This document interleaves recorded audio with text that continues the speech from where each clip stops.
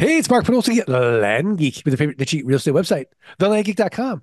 And this topic today, if you're driving, uh, hopefully you're in a good mood because we're going to bring the mood down. This may be the most depressing of all the thousands of podcasts I've done because we're going to talk about property taxes. We've got almost all the usual suspects on the round table. We've got Landon AI Harris. Landon, how are you? Going well, trying to recover.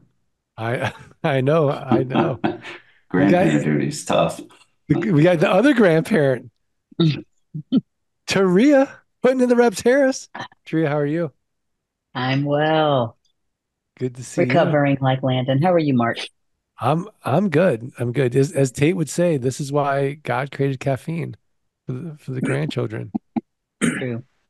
Kirk, we still need a nickname, Peart. Kirk, Yeah. how are things?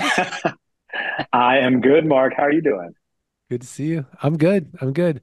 Tate Litchfield. I love it when you call me Big Papa. Tate, how are things? I'm good. Happy to be on today.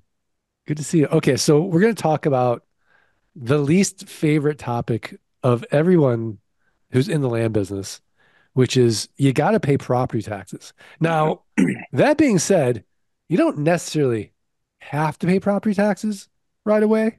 You got some time, but at some point, you're going to get that notice. You're going to have anxiety. You want to have a system to keep it organized so that 3 years later, it's not going to a tax deed or a tax lien auction. You're not paying all these penalties and interest or whatever, you know, they're charging these days. Whatever the cool kids are charging at those property tax treasurer offices. So, Landon, Taria, which one of you has created the property tax system for your company? Mm, Okay, so we tag team really. yes. I created the system, but Landon makes all the payments. Yeah. Interesting. I Mhm. interesting. Okay. So that's interesting. Say more. Mhm. Mhm. You want me to start, Landon? Yeah, go ahead. Okay, so we took the oh gosh, profit first model that we were taught initially coming in. I'll be honest, if the first year or so, we might have been a little slack on the property taxes. And then you start getting those bills, and it's like, what the? So we started the profit first model. We set up a separate account. And then every time we get a new property or a sale, we just increase the amount that we send over to that account. So we don't include property taxes in our, passive income because we feel like it doesn't belong to us anyway. So that's automatically put over into another account. Landon manages all of the mail that comes in. And when the bills come, we already have an account that's set up that should cover the thousands and thousands and thousands of dollars that we end up owing every year. Okay, so but you really aren't the one paying the property taxes because if you sell it on terms, you're collecting the property taxes from Correct. your your borrower. Absolutely. Yeah. Absolutely. So Along with Okay. the only ones HOAs. that the only along even if we're in an HOA county, that also get put over there as well. So the only ones that we don't are ones that we still have an inventory that we haven't sold. So we have to pay obviously Right. the difference Unsold the there. unsold inventory and property taxes. Yeah. Right. hmm But Yeah. do you do that right away? Do you let it season? We let it season. You do, you So let it Yes. season. And Okay. that's the thing. There are some counties where you can feel like it's a little squirrely. Might need to pay that one off a little bit. Then there's some, I'll be honest, most you can kind of push it out a little bit. And I'm even take it a step further. There are some properties that we purchased early that already had back taxes, maybe $1,000 in back taxes, but the property was going to sell for so much more. And so so some of those we might pay sooner, pay those off or pay them down, however you want to look at it, before we actually start tackling the ones that are $20 a year or something like that. Okay. So yes, there is a priority to some of those Mhm. taxes that we actually pay. Okay. So So yeah, in that and where is that priority created? Is that done in Airtable? Is that done in LG Pass? Mhm. so yeah, so right now it's in a spreadsheet. Okay. It started, for us with just basic Excel, but I am actually now we're working to switch this all into LG Pass because LG Pass has this amazing system that you Mhm. can get it all done on one sweep. But Yeah. you got to manually go through and add each one of those. So that is the task at Right. hand. Right. And so, but you're the one doing it. You're not having your VA do it. That is correct. That is Walk me through correct. that logic. Ugh. Well, for a while, it was more of being detailed and making sure that everything was correct and everything needed to be processed in order. Which ones get paid first, which ones don't. That's not something I would say the VA would know right off. That's all in my head, obviously. But the process moving forward, once we get it all in LG Pass, would be have a VA to do this. So that is down the road. Okay. Okay. So that's on the Mhm. roadmap. Yeah. Yes, yes, The very much. Creekside Dev roadmap. Yeah. I love it. That's Exactly. correct. Okay. So Taria, what is the system then? Okay. So the money piece of it, you collect your payment, and Mhm. then a portion of that goes into the tax account using the Yep. profit first system. If you, Correct. dear listener, if you don't know what we're talking about with the profit first system, it's a book written by Mike McAllowitz. He's been on the podcast a number of times, but basically it is profit first. You have small buckets in your bank account, and then a percentage of each revenue dollar every 2 weeks goes into these different buckets: operating Mhm. expense, taxes, payroll. What am I forgetting? Profit. Profit. And yourself? Yeah, You said that? Okay. yeah, Yeah. yeah. Profit first. Okay. So, Mhm. okay, I digress. Go ahead, Taria. So yes, I don't know if the system is it's pretty easy. So it's just a matter of making sure that every time we have a sale that we account for that. And so that's currently being done in a spreadsheet. Well, it's Airtable now, but that's kind of being done in Airtable. So every time we have a property that sells, a flag goes off in Airtable, and so I can go on Airtable and just see every month the amount of taxes that we are collecting and how much should be put over. But then I could also go in and look at the amount that we're going to need to pay extra as well, because I can filter it based on sold properties, properties currently in inventory, et cetera. So it's all there in an Airtable where I can pretty much manage monthly, annually, what needs to be paid. And then Landon just, as long as I make sure it's there, Landon makes sure that it's paid. Checks. Yeah. Yeah, yeah. Okay, great, great. I love it. It's so interesting because usually the person who pays the bills is the least emotionally affected by it, which is why I have someone else pay my bills Yeah. because you know I don't Fair want my enough. day to get ruined by that bill. Like Same. no. That's why Yeah. Landon gets to do Well, we're feeling, as always, you're it. feeling it. So taking that personal. Yeah, exactly, exactly. Kirk, what about you? What's your system? Oh, well, first of all, I'm still early. So my system is not fully formed as of yet, right? But what we do is we do follow the profit first model for Okay. sure and have a standard percentage. It's like an estimated percentage for the tax bucket.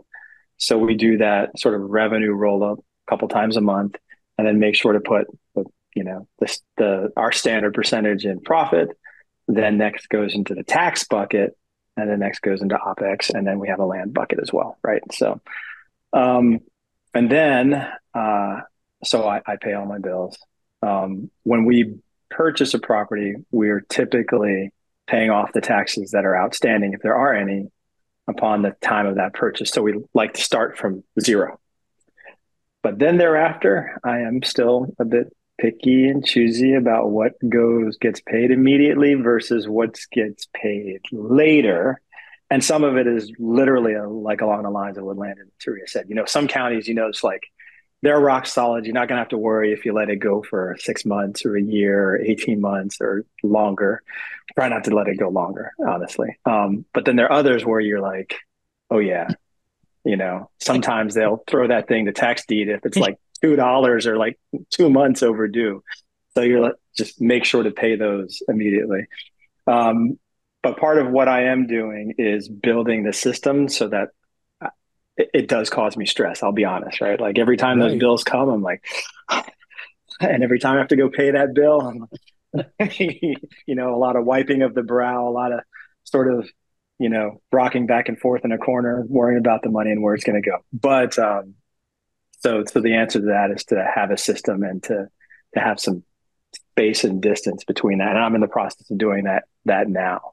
So one of the things my VA does is one of my VAs does is she's my inventory manager. So that one of her responsibilities is to every quarter check the taxes on all the properties and flag anything that's high or anything that's overly outstanding, and then we go and we make sure we take care of that immediately. And is she paying through LG Pass? No, no, I'm still paying the bills, but You're we're still working on that. okay. Okay. Are you Yeah, paying through we're LG working. Pass? That's like the No, best not, feature now. yeah, no, I'm not yet, Okay. but I Okay. will be. All right. No, look, I'm not an LG Pass shamer. It's okay. And if No, you it's don't know what good. LG Pass is, it's our software to automate the land business. Just go to lgpass.com. But today's podcast is not sponsored by LG Pass. It's sponsored by Flight School.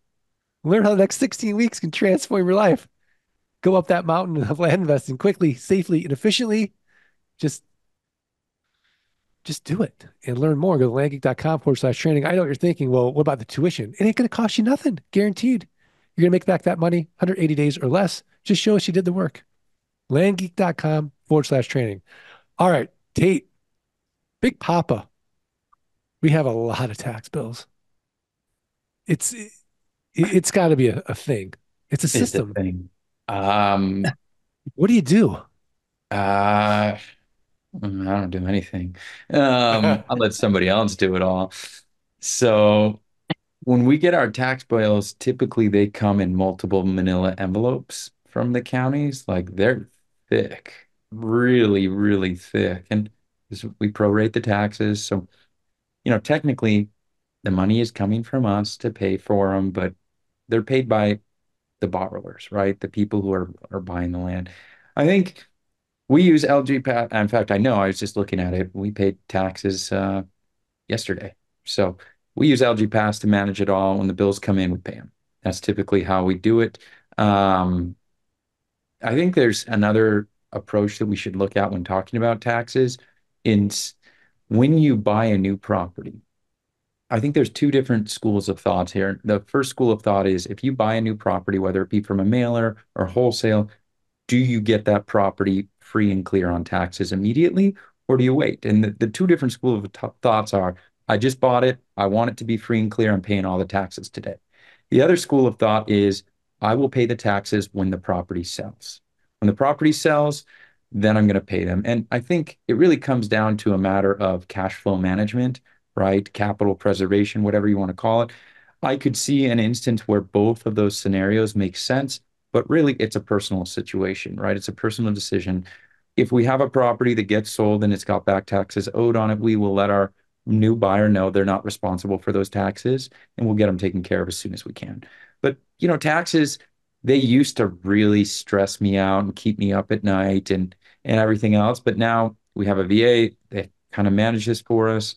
We use LG Pass, so it's really easy to log in there, search an APN, make sure that they've been paid for which year. And so I don't know, it's just part of our sales process now. If we make a new sale, we'll log in, we'll make sure the taxes are current and carry on with our day. Easy. Yeah, it's such a good point about clean slate versus cash flow management when you first buy a property.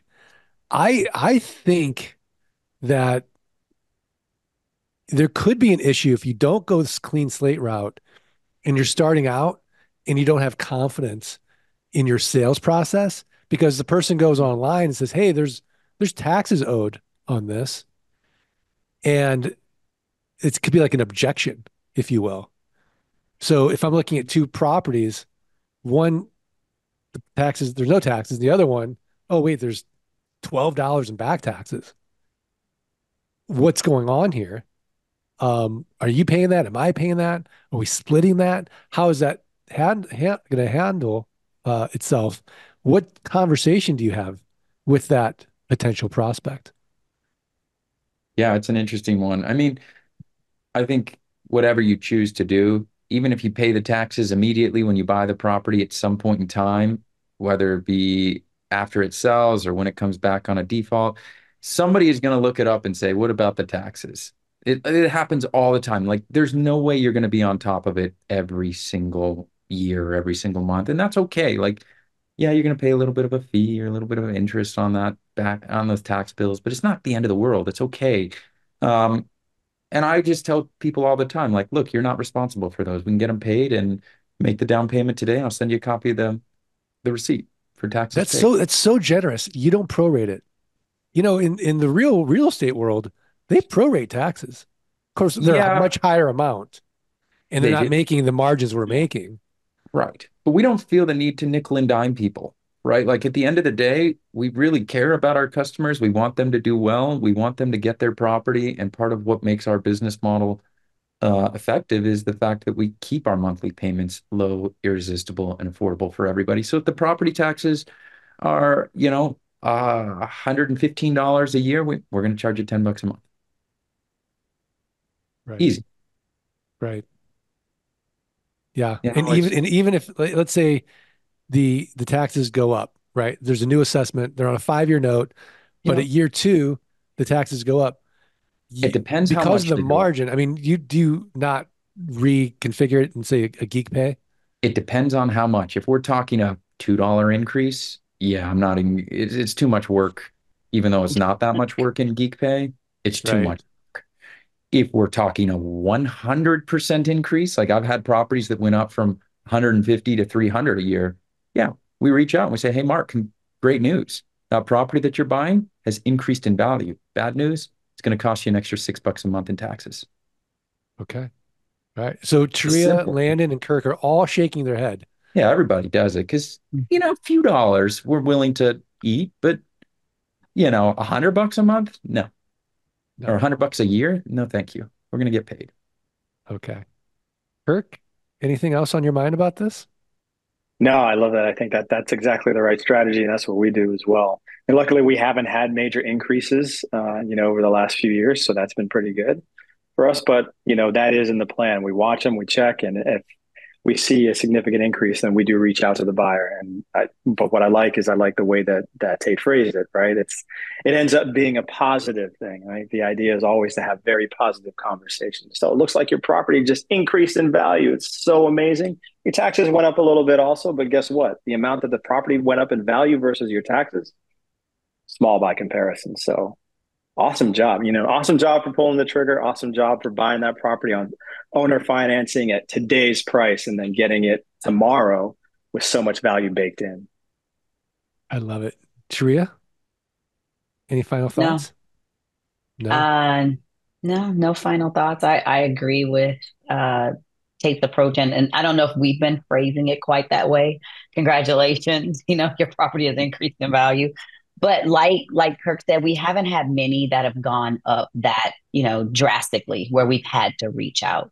And this is where, the amount of money that's supposed to be in there compared to, what has to go out. This is where we keep track of that. If it becomes too extreme, then we would reach out and use that coin term. Congratulations. Yeah. Landon, anything No, I I should have mean, asked you I didn't ask? no, I think all of this, everything everybody said was spot on. And I mean, we make such great margins on these properties.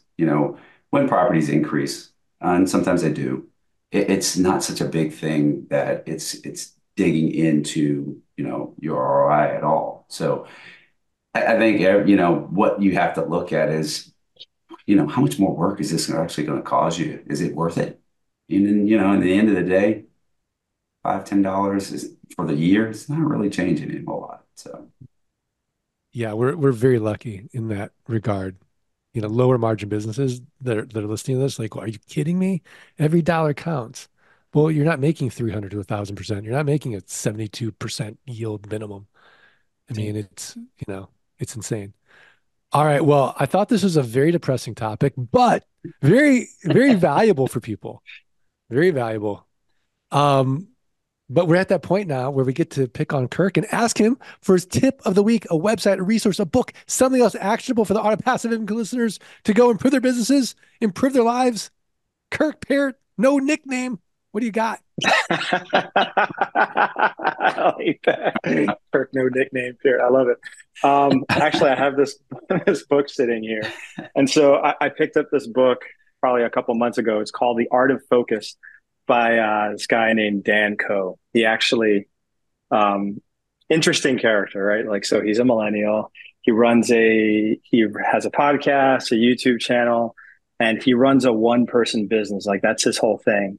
And what I love about this book, The Art of Focus, is like it's it's it's a new perspective in today's economy with the internet and creators and all of that and entrepreneurship, really talking about how your life is the result of what you focus on.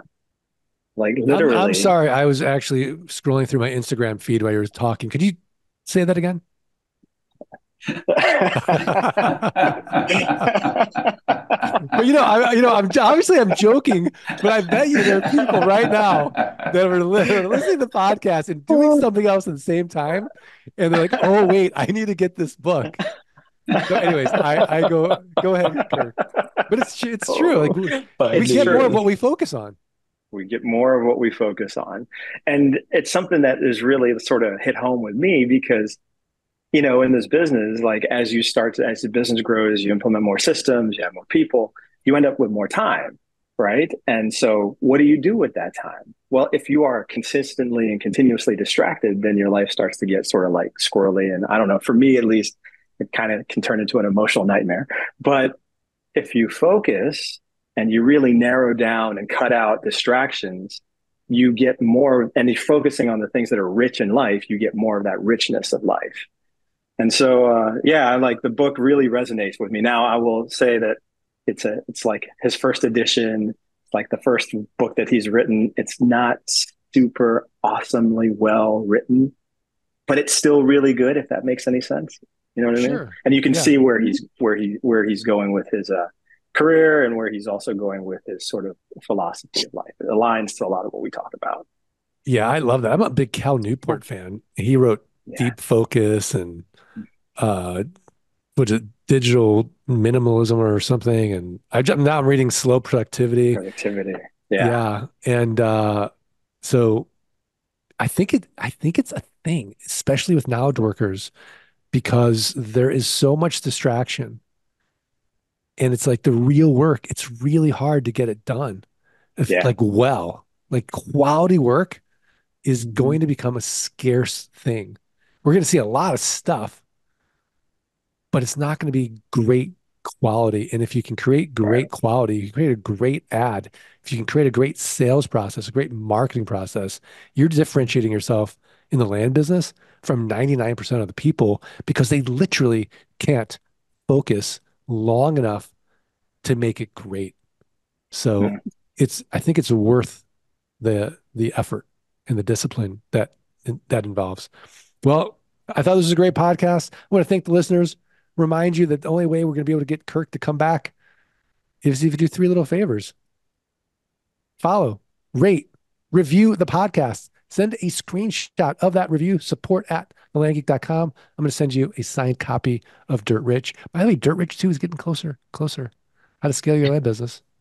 So please do that. It really helps. All right. Are we ready to do this? 1, Yes. 2, 3.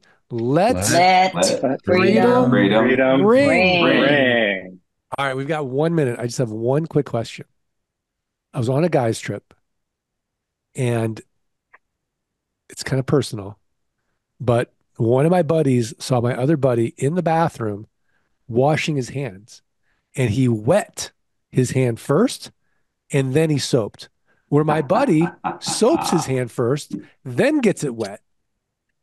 and does it. So at a dispenser in the bathroom, not a bar, because obviously you have to wet first, but with the dispenser, do you soap first and then wet, or do you get your hands wet first and then soap? Teria, you go. Soap first. Soap first. Landon? Wet first. Wet first. Kirk? Wet first. Wet first. Tate? Yeah. I don't care as long as you wash your hands. All right. I'll Just tell get it you. done. By the way, I'll tell you, I was a wet first guy, and now I'm soap first. It's just less messy. All right. I got to run. Thanks, everybody. Thanks for listening to the Art of Passive Income podcast. Are you ready to learn how you can start building a passive income without renters, rehabs, renovations, or rodents? Schedule a free consultation at thelandgeek.com/training. Let freedom ring.